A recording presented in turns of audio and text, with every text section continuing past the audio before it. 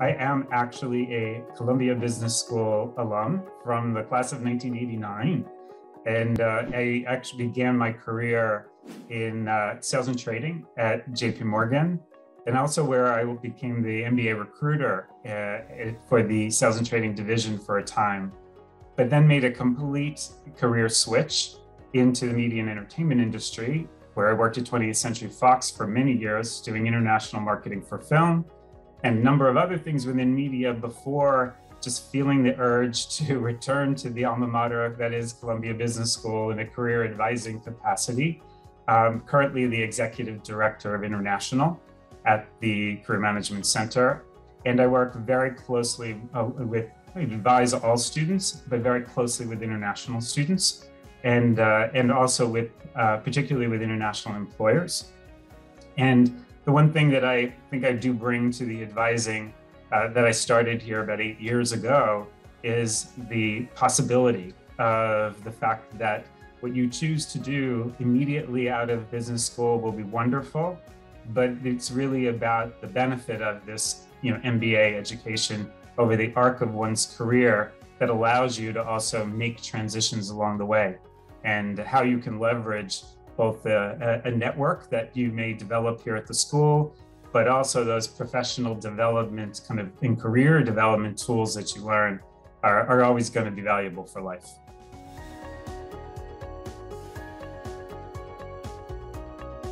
I think it's incredibly important. I mean, it's part of what drove me to this role.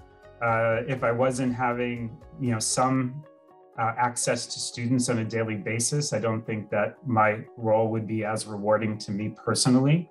But I and my other advisors in our office are very invested in the students that we meet. And we very consciously try to meet them early.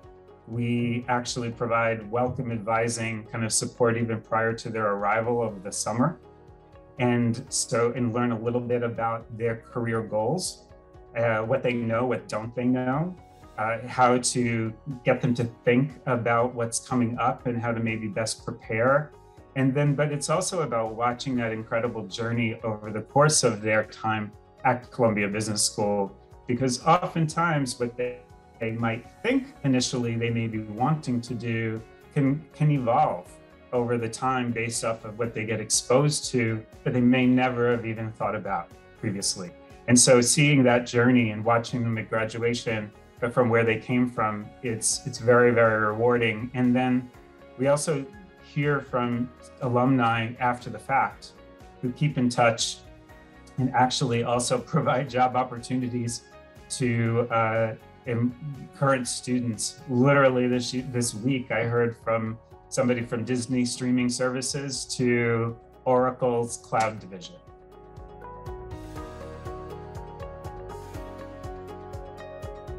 I think that it's a great deal of it's not just preparation from a how to conduct a job search perspective, but I think it's across the entire MBA experience at Columbia Business School.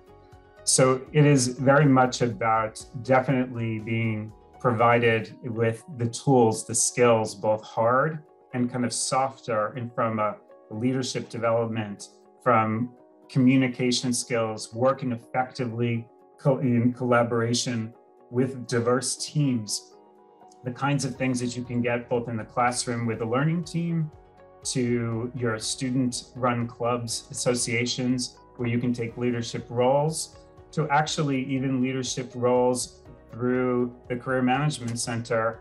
One part of our advising support actually is like peer advising. And we have basically a cohort of 70 second-year students who are essentially trained by our office. They also hold appointments. Think of them like peer advisors for careers.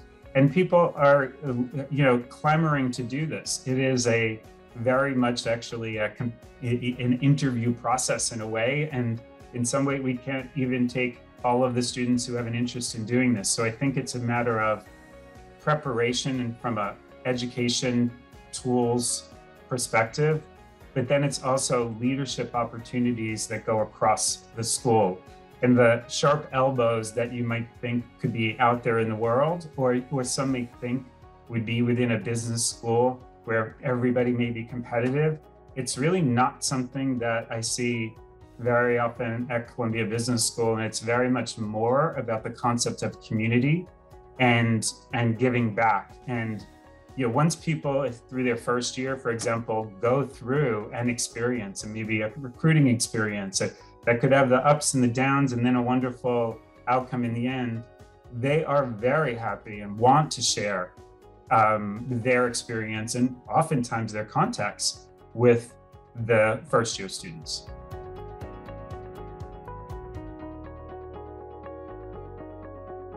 I mean, I think it's best to maybe put it a little bit into context, even from advising support at the school. So we have this thing called the ACE advising kind of model: advisors, coaches, and executives. So there's the full-time advisors in our office, like me, and we will meet students from day one all throughout across a whole series of issues. They have their kind of peer advising support through the CMC Fellows Program, which is what I was just referring to. We also have our CMC coaches. Think of them as a cohort of 45 alumni practitioners who give their time. They will do one-on-one appointments, some group sessions marketed to students by industry, and they will meet them. But then we also have the largest executives in residence program here at Columbia Business School, where we're talking about sort of C-suite level individuals, retired, semi-retired, who volunteer their time. It is an incredible resource that students can talk about basically the arc of one's career across an incredible variety of industries. And very recently, I met a student who made it her mission to meet, I think, all 20 plus executives in residence, because when do you get that really kind of free access to some of the most successful business leaders?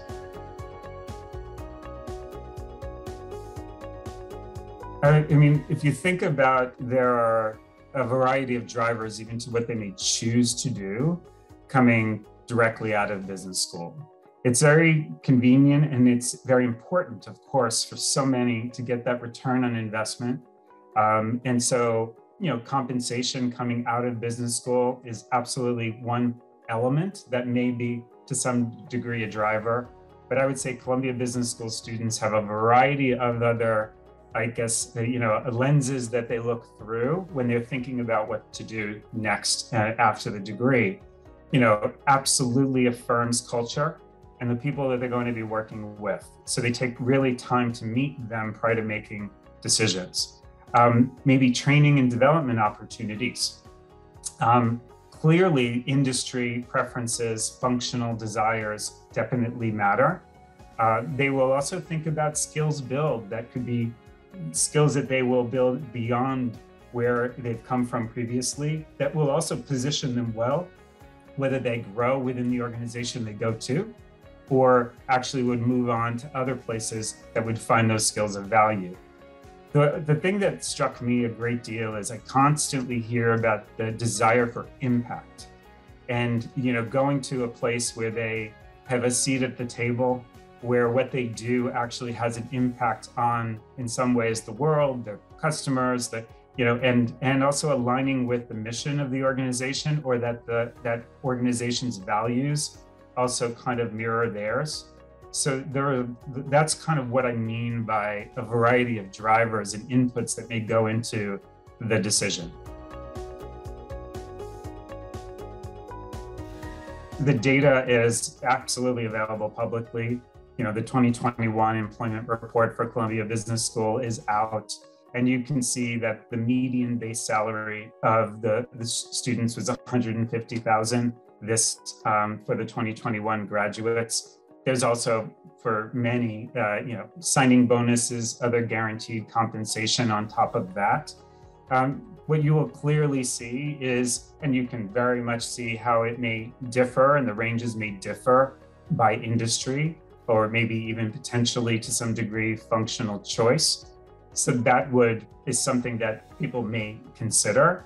But just the thing to rest assured of, I would say, is that employers hiring Columbia Business School talent are paying what is going to be competitive pay at the time for their industry, for their company, whether it be size, sector, all of the above. And so that is one way that students, if they're thinking about what they may be interested in and targeting, they can refer to some of the material that's out there about what they can potentially expect and plan accordingly.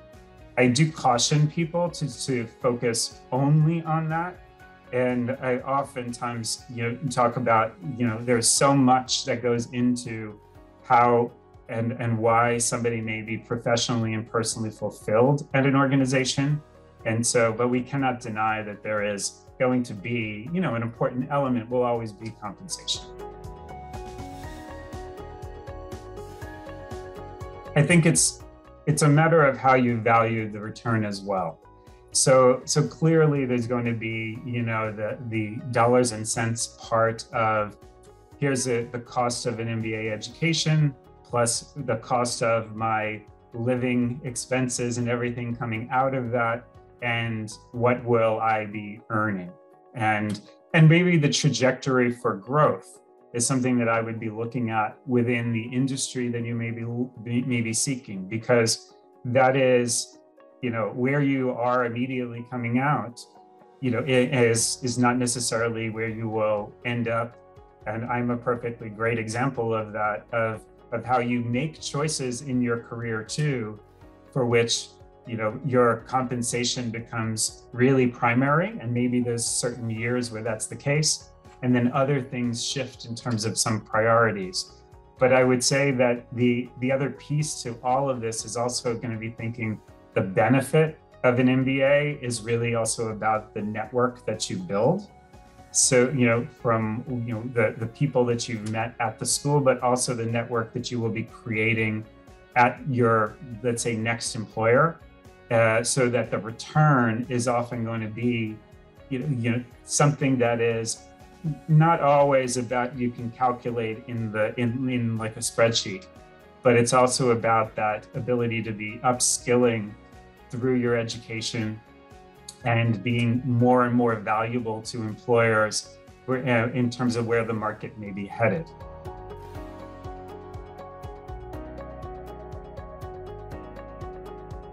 I would say that if you look at where percentage-wise our students have gone, there's a roughly equal between, let's say, consulting and financial services broadly defined in probably roughly 35% of each.